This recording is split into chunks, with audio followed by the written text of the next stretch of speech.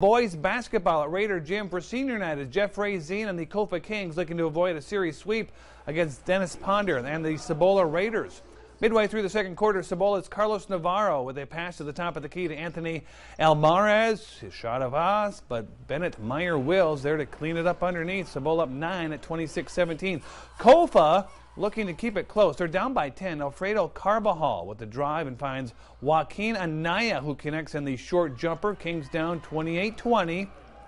Then it's Jonah Ponder from the near wing with the three. Cibola back up double digits. They never would let Kofa get close. Cibola wins the regular season finale 64-47 and sweep the series against Kofa. We flip the script to the girls' side of this matchup as the Lady Kings trying to put a damper on the upcoming playoff run of Anthony Gerg and the Lady Raiders. First quarter, Daniela Lopez flings the ball to Chantel Montiel, going for the layup, but her shot blocked by Sierra Baumhauer. Kofa struggled to get anywhere near the rim for much of the game. Later in the second quarter, Mina Johnson misses a three-point shot, but Kiera Hinton gets the board and then kicks it out to a wide-open Kaylee Holyfield, who drains her three ball with the swish.